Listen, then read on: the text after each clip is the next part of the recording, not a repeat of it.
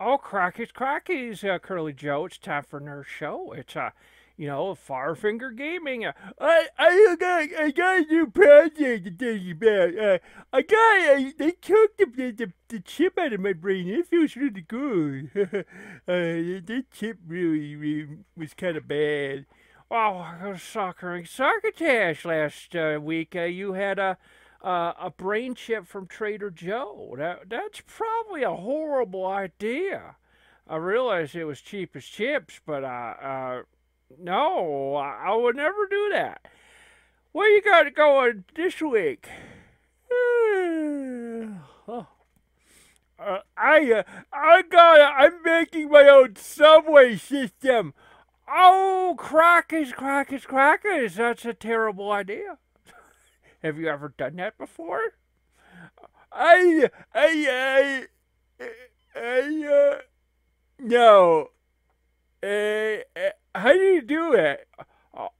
Oh, crackers, crackers! Boom!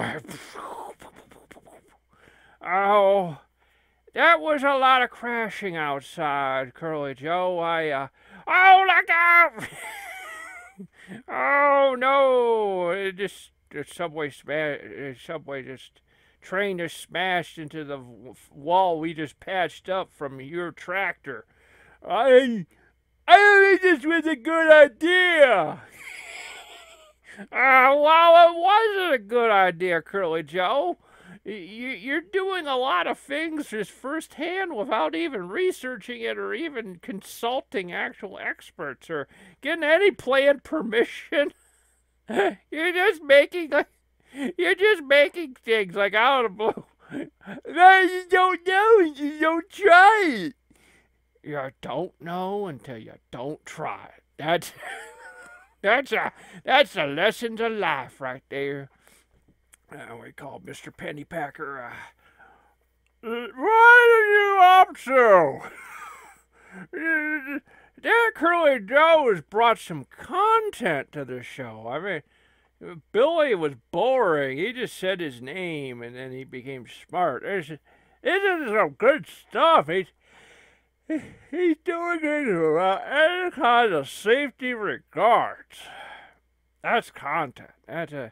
That's the way the old sitcoms were. Like, what is this guy going to do this week? And that's what we like here. Okay, so you guys are going to get. You just go play the game. You know, we don't want to talk too long. Well, Joe, we are watching Paul Jones versus the Boogie Woogie Man. Let's see, we'll get this thing started here, and there we go. What is like a bliss in the match? Well, there's a stupid feature where they show all the Titantrons of all the current roster in matches that have nothing to do with what you're playing. It's really stupid. It's kind of, you know what, I'll be honest, we enjoy here at Saturn Grad simulating these matches, but man, I'm going to tell you, there's a lot of stupid stuff in this, and now we are live from the Omni in Atlanta, Georgia, even though it said it's somewhere else. Don't just ignore that. Or else we have to go and tick off every box to every country in every state, every city in the world until we get to the one place that we want to say this show is from. Now, Paul Jones is a villain. He's the leader of the Paul Jones army, and I like the fact we now have the Omni.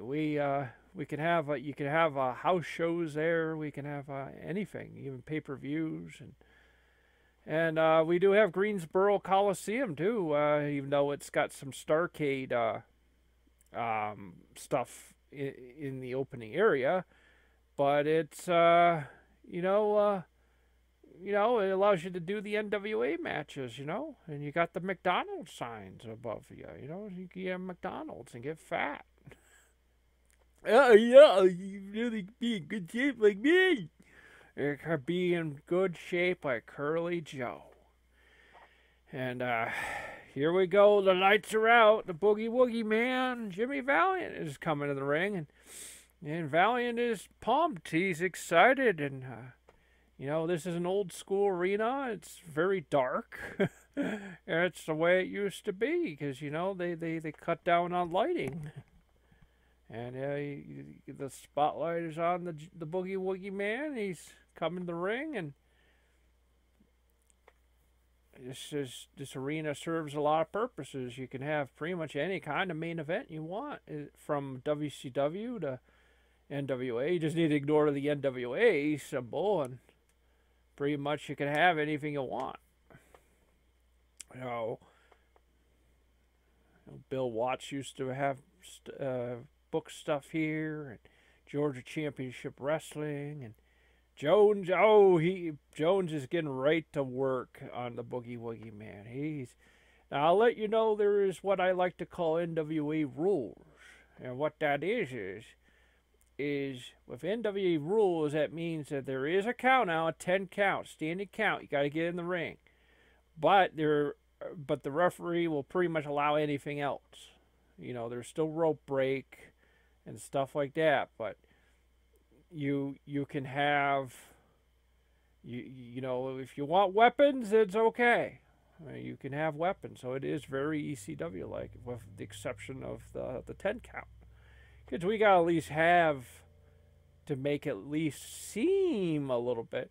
I try to make the NWA a little more just a little more hardcore, because I still have the argument that the NWA was, I've watched a lot of Crockett, and generally outside the ring, anything goes. I mean, chairs, the referee wouldn't disqualify anybody if they used a chair outside the ring, or a table, or anything.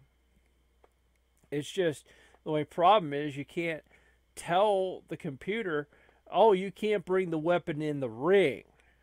And that's a problem. And I know you could say then, well, then why you do the WWF stuff? Why is it stricter? It's because that's the way it was. It was just, well, of course, it's, they want to make it more family friendly too. So I'm just trying to be a little more historically correct on that one. And,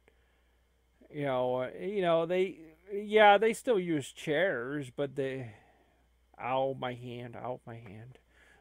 Counting that 3 on that table, and he's got a lockdown, and he's backdrop on Paul Jones. I don't know how this is syncing up right now, so I'm trying to do my best here. Sometimes the audio doesn't sync up, and it sounds weird. He's got the chicken wing on. Yeah, it's good. He's got the chicken wing on, and Paul Jones is now locked up. And then, let's see. Okay, Russian knee to the stomach there. Valiant's got him up on his shoulders here, and snake eyes.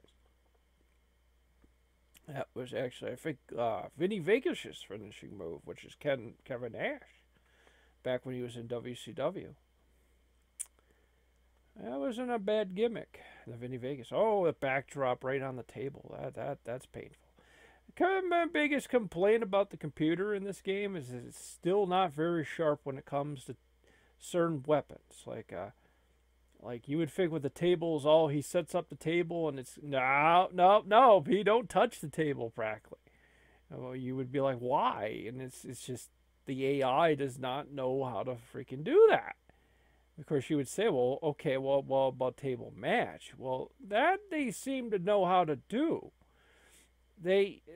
What I've noticed is, what's simulating these matches is the computer needs an end game behind everything. So, if there is an end game, the computer barely touches something, because unless there's a point to it. So you would say right now he's got the shovel, and he's just whacking him with that shovel. That's horrible. But that's the end game. Is like that's the strongest method of damage right there, as opposed to, say, a normal move. So he's going for the weapon, and he's a heel. So that's the incentive. But see, the table to set up to go to the heel, they'll pick up the table and use it as a weapon. That's no problem. But the problem is they they won't set the table up against the apron. They won't set the table up so they could put them on the table and do a move like Sabu or something or RVD. They won't slam them for the table. They won't light it on fire. Apparently in these games you can actually do that, which is crazy that they allow that. He just got that chair right in his face. Oh my goodness. But so so then you would think, well then what do you, well, it's just the end game. The end game is, if it doesn't involve ending the match, they don't care. They literally will barely touch anything, which is bad form, not good for the show, you know? So, like, if you have them in a steel cage and you tell them to climb out of the cage, they'll fight over the cage, which makes it into a real cage match, which makes it really entertaining and good to stream.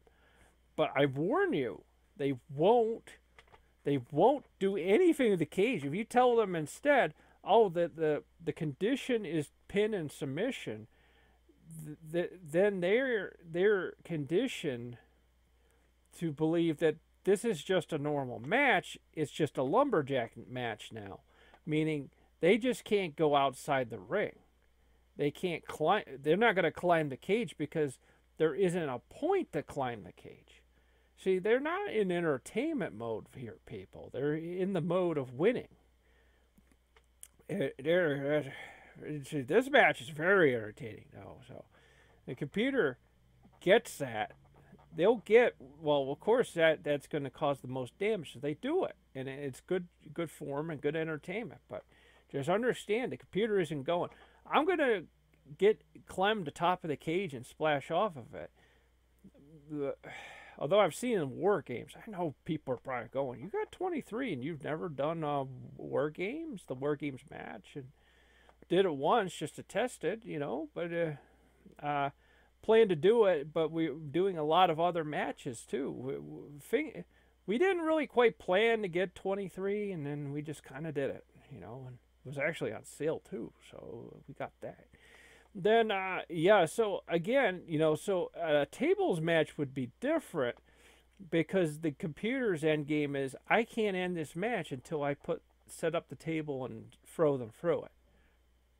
Okay, so there's this incentive to do that. As long as there's an incentive, they'll do it. But if, like in this match, you would say, well, why not set up the table? Because they're literally, their AI's going, no, the point is pin and submission, and also to do maximum damage.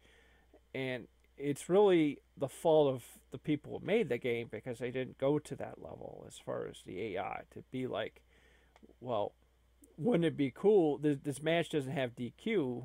Well, why wouldn't he set up the table to smash him through it? Because it would cause the most damage. It's very possible maybe it doesn't cause the most damage, and that's why they don't do it. It's just kind of a waste of time, and they don't do it. It's a shame. It's a waste, because if there's a table, in a lot of ways, you know, it's sad because, you know, back in the day, throwing people through tables was very entertaining. It was part of wrestling. It was, you know, like the table. The table was everything. You know, I remember ECW, and I was like, you couldn't. They did it all the time, which kind of course, dumbed down that idea. But so these two are really brawling, and they're really, you know. Actually, I'm sorry. I actually said there was a 10 count, and there isn't. I must have decided that this was going to be an Extreme Rules type match or something. With the idea that, you know, no, I think it was no holds barred. I know you're going to go, what? There's a no holds barred match? Like, there's a no holds barred match and there's an Extreme Rules match. Isn't that the same thing? And I know what you're saying. I don't know. I don't know if there's a difference. I'm not sure. It's just you do whatever you want, kind of thing. And now Boogie Woogie Man's got the sleeper hold. This is going to be the end of the match. The end of Paul Jones, you know. Got that knee right on that table. Because that wouldn't make sense why the referee would say, okay, break the hold. Well, he didn't grab the ropes. He could have grabbed the ropes. I mean, the ropes were right there, you know. Sometimes the computer will actually grab the ropes.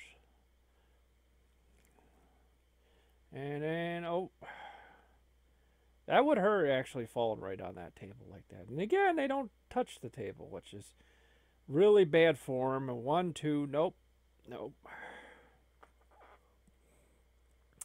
They don't really grab the table. That's just the way they are. And let's see, 1, 2, no. And short clothesline there. And Boogie Woogie Man's confused. He's like, there's so much, I'm going to grab the shovel. Nope, he missed. Paul Jones stopped that. Oh, yeah. Suplex, snap suplex. Stomp. And dragon suplex. I don't think any of those people have ever done that move in their life. That's more a move you see Tatsumi Fujinami do. He was renowned for that move. And see, atomic drop.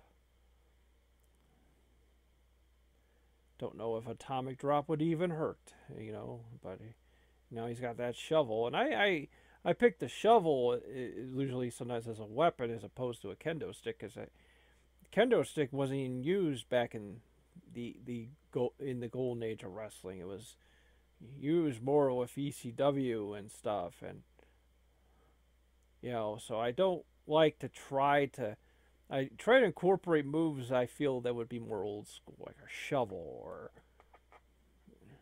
and he's got that.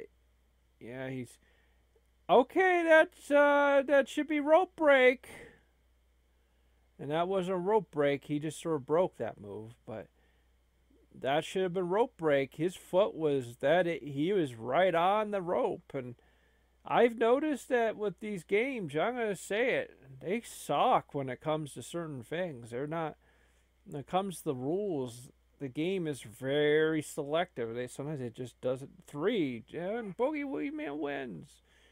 And that's it, folks, and that's the end of the show this week, and who knows what kind of wrestling we'll show next week. And I'll see you then, guys.